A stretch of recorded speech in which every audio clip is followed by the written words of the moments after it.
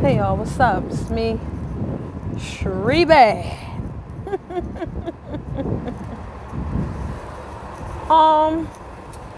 This video is an addendum to the teacher-student relationship. Okay? And I'm going to highlight the teacher-student relationship with a couple of stories, not about me. All right?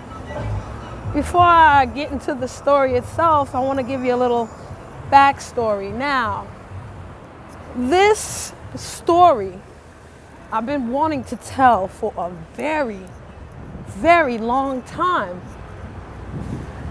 Y'all want to see my mood today? That's my mood for today. Yeah, stay fly. That's it. Anyway, back to the business. Ooh, one more, because you know. For those of you who are wondering where I am, I'm in the Bushwick area. And Bushwick, Brooklyn, be having the flyest fucking art. Ain't that some shit? I love that shit. I wish I could take a picture of it. I might come back and take the picture next time. Anywho. So if you follow my Instagram page and you see certain photos of me calling it a mood, it's from Bushwick. Anywho, back to the business. This is also a navigating the YouTube street story, especially this backstory as to why I'm speaking on this now. So I spoke to y'all about World War III on these YouTube streets, and I told y'all that the war has simmered and there are battles raging on. And I told y'all that I had to gear myself up for battle. And I told y'all how I had to ether somebody on a petty level. And that's over with because the truth has been shown. All right? Sometimes you ain't got to fight for the truth. Truth don't need no fighting. Truth gonna sit there regardless. It's the liars that want to fight all fucking day. Anyway, so, before I got into my aspect of the war, there were certain people, I heard their names, but I wasn't following them. I was like, they sound like too much trouble. That's too much drama. Let me stay over here. Okay? Or better yet, some of them just I never took to them like that. I was like, yeah, I guess they got good content, but I don't know. I'm going to stick with what I got. Right? And it's so funny that after my part in this war, I was able to interact with certain content creators that normally I wouldn't really deal with. Now, one content creator in particular, I stumbled upon his live, and I didn't know it was this particular person at first because the name of the content creator on that live was different from the name of the content creator that I know, if you can understand that. So the content creator started talking about the subject that I'm going to be talking to you about. But he had some inaccuracies. So, you know, I corrected him in a very respectful way. I'm not disrespectful to people who are not disrespectful to me. I try to respect everybody. You know what I mean? Ooh, that's such a beautiful hamsa. I should show y'all. You see how universe works for me? Now, you might not know this is a hamsa. You might be like, what kind of middle finger shit is this? But this is actually the beginnings of a hamsa. You see that? Dope. Anyway, let's go back. Some of y'all act like Ren and Snippy, but we're going to keep it along. We're going to keep it along. So, as I corrected this content creator, he asked me to send him some links, which I did.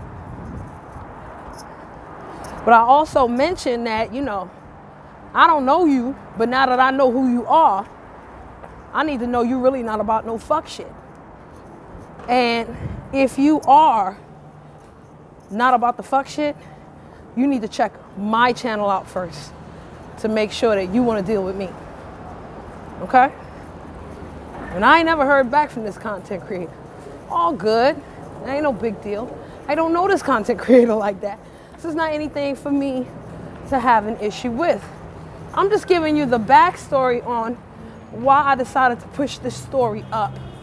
You know, because I don't want nobody to try to say, oh, you know, she bit off being this and that and the third. Nah, I ain't bite off you, bro. I've been meaning to tell this story for a minute. I was just trying to figure out how to do it. And now I do. Okay, so thank you, content creator. I won't name your name. I don't need to. So, this story is going to touch upon Karma Yoga and Bhakti Yoga at the same damn time. It's also going to touch upon a little bit of Black history, which is highly important. And I'm also going to give you some extra tidbits on how and why I know all of this information. Now, as some of you who follow me know, I used to work and teach at a place called Integral Yoga Institute. Okay? And my Guru Dev, Sri Swami Satchidananda, has many disciples, many celebrity disciples. Some of his disciples you watch on TV all the time. Some of his disciples that you see on TV all the time or in movies have grown up at his ashram. And no, I won't say the name because the name's not important. Just know it's facts. Now, one of these celebrities, way back in the days, way before me. I mean, I think when this was going on, I was like a baby. I was just pushed out or something. So don't think this is something recent, because it's not. Remember, my Guru Dev died in the 90s. And this lady died in 1997. She passed. Okay? So, and let's wait for the train to finish going. That's how you know I'm in New York, y'all. And why y'all think New Yorkers talk so loud? Because we got to compete with the bomber-clot subway, yo. Ain't nobody got time to wait for no subway to finish because this shit is popping every 5 minutes. Somebody smoking that loud. Anywho, so one of Guru Dev's closest, nearest, and dearest devotees to him was a woman named Alice Coltrane. If you don't know who Alice Coltrane is, she is a jazz singer and musician. Her husband was John Coltrane, very famous jazz musician and artist. On her own right, besides being John Coltrane's wife, she had her own extensive set of skills and was the winner. My favorite album from Alice Coltrane is called The Journey in Satchidananda, which highlighted her devotion to him. You see, her Bhakti Yoga was very strong. And like I said before, in Bhakti Yoga, it's about devotion. You can be devoted to a thing, a spiritual aspect, a person, your teacher.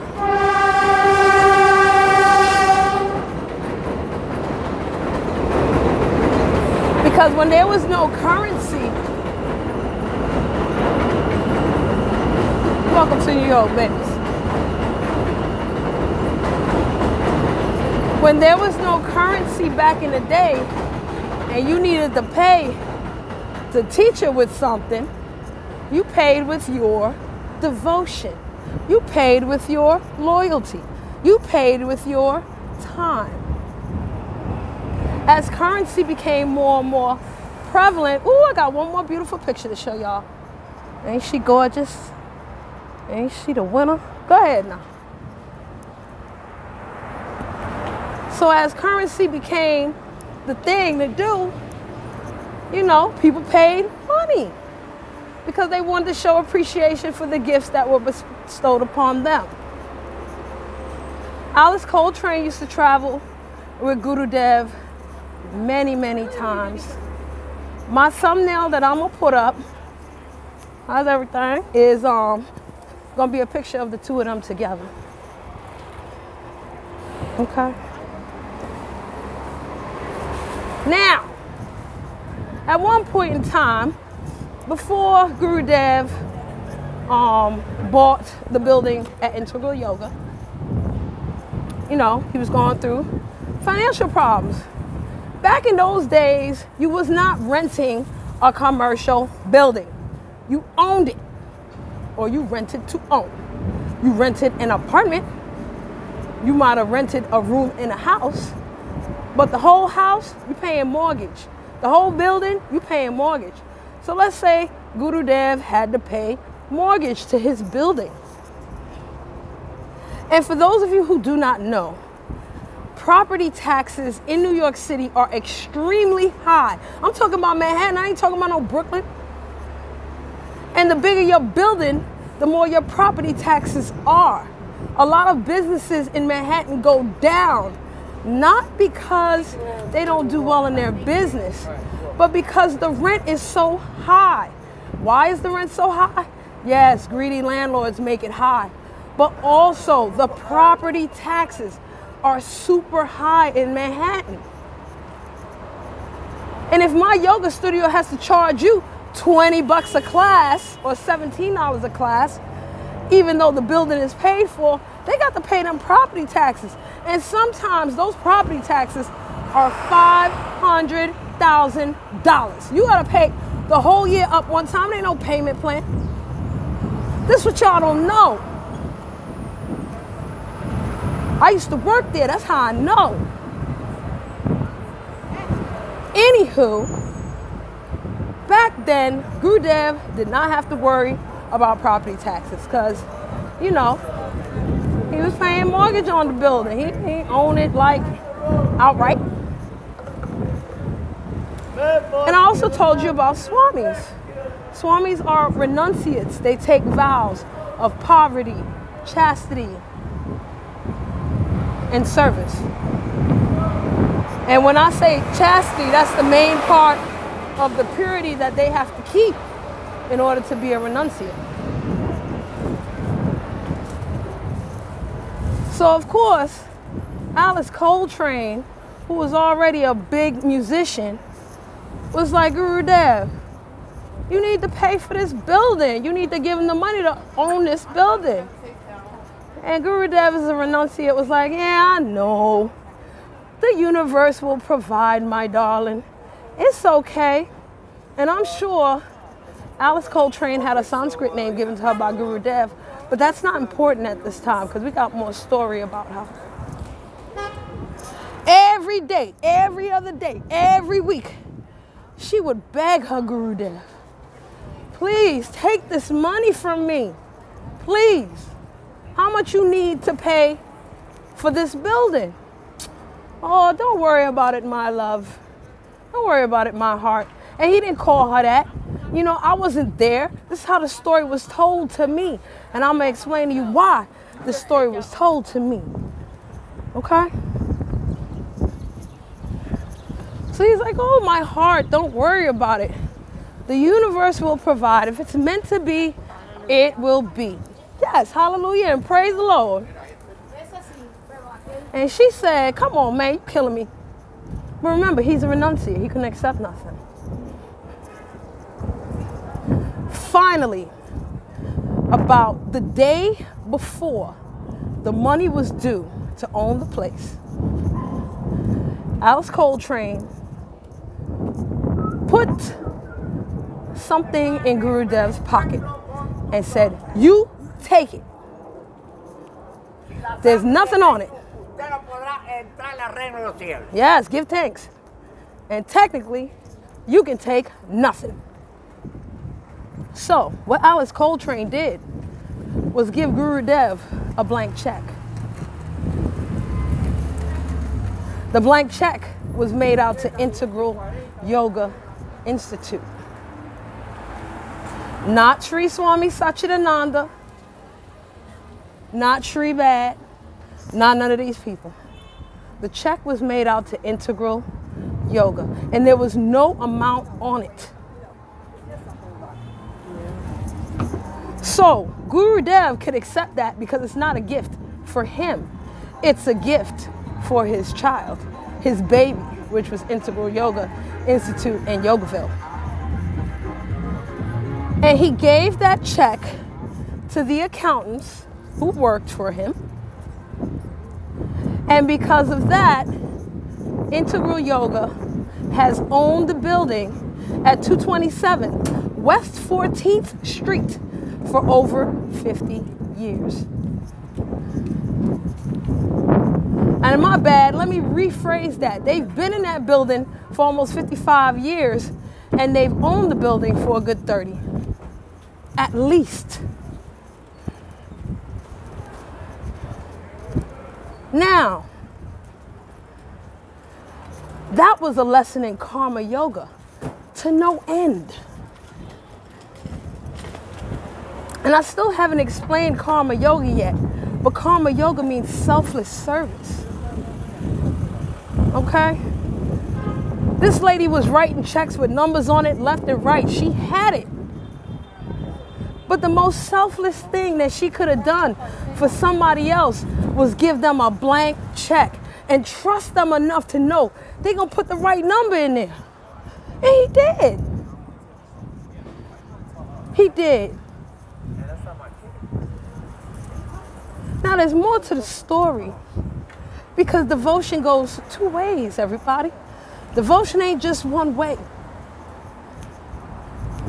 Now, I don't think Guru Dev and Alice Coltrane ever fell out. Okay, it wasn't like they got into an argument. And even if they did, who gives a shit, right? But Alice Coltrane, I think she decided to move to California. And before she moved to California, she started studying with Sai Baba. Now, for those of you who do not know who Sai Baba is, if you like those Nag Champa incense in the blue case, you love you some Sai Baba. Okay? And he was a character back in the day too. But she ended up studying with him. And because of studying with him, that's when she became a Swami. And she changed her name to Swamini. Turiyasangitananda. I had to stop walking to get it right. Swamini Turiyasangitananda. Okay? When I'm done with this video, I will explain what Turiya means, Sangit means, and you also always know that Ananda means bliss. Okay? I ain't guessing with these Sanskrit names no more. I'm going to tell you what they are, and I'm going to put it in my description. Do you think Guru Dev was mad at this lady? Hell no. I was told that he was overjoyed when she finally became a Swami. He wasn't going to be mad that she went to Sai Baba. You know how many gurus he went through before he found Master Shivananda? And then we got another story on that. Okay?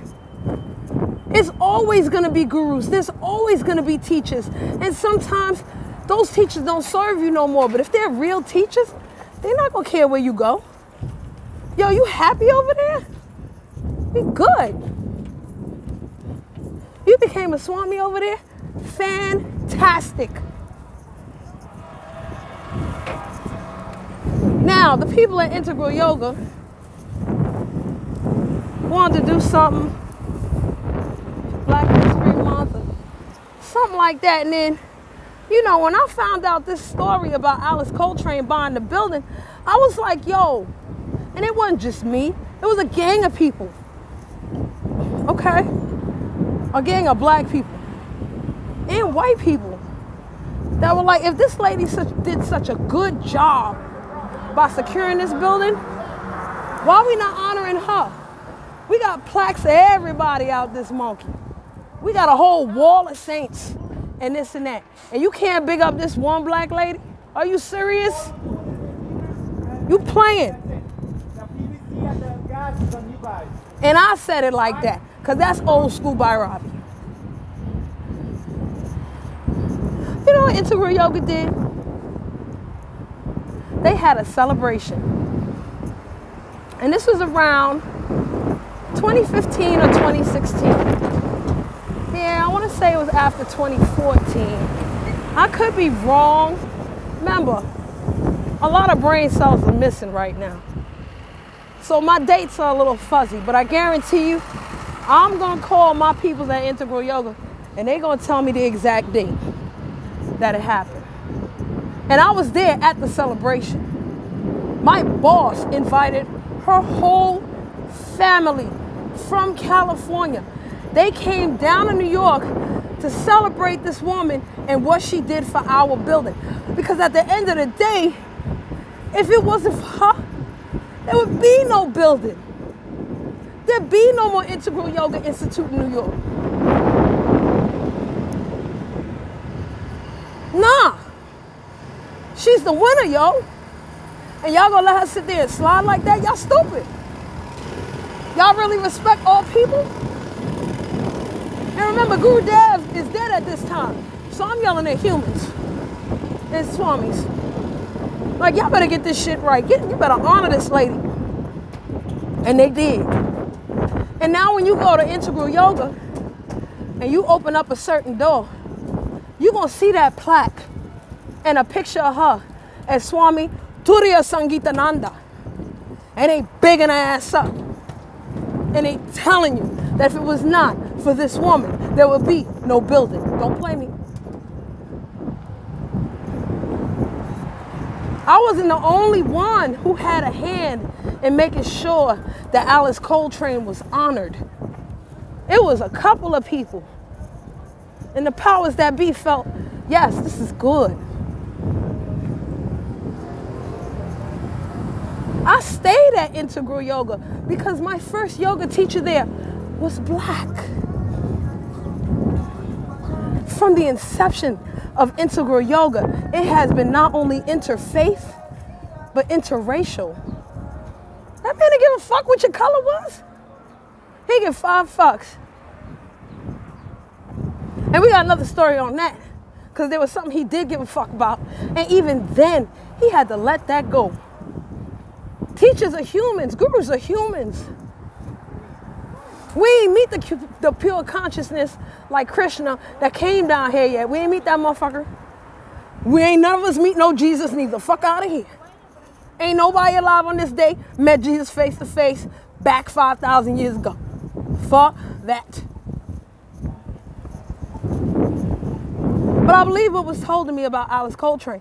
And if they had a whole ceremony on it, must be true.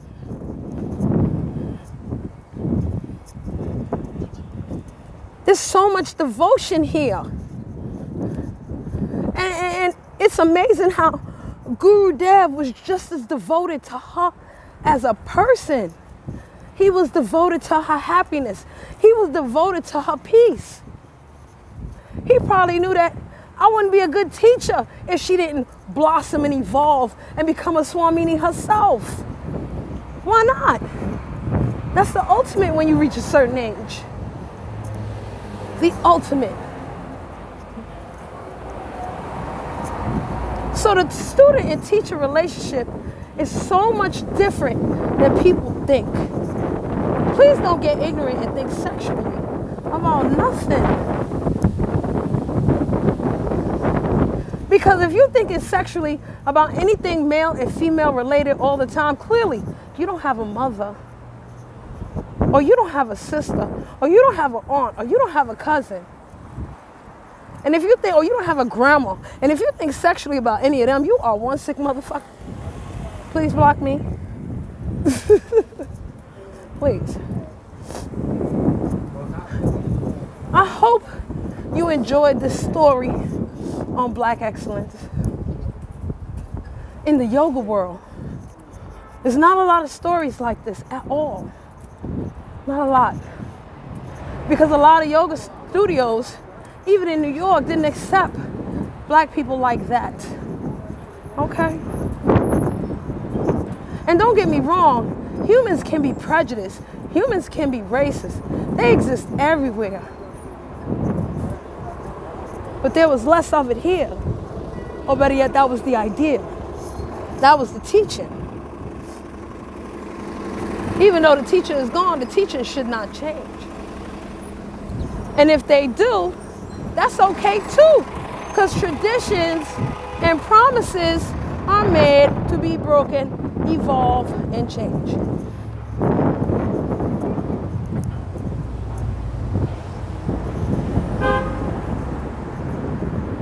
I don't tell people namaste when I'm done talking. Because not everybody responds to namaste. And I'll get to what namaste means when I talk about japa yoga. So until I get to japa yoga, and like I said, next is karma yoga, I hope everybody has a peaceful and wonderful day. And extra shout out to all my New Yorkers on these YouTube streets. I don't care what part of New York from. Shout out to you. Okay? Have a great day. Feel free to comment with any inconsistencies I may have brought up. I told you, I like to listen to these videos and then put in the corrections for my inconsistencies in my description. So please don't be afraid to put any inaccuracies or anything like that in the comments, okay? I hope y'all have a fantastic day. Peace.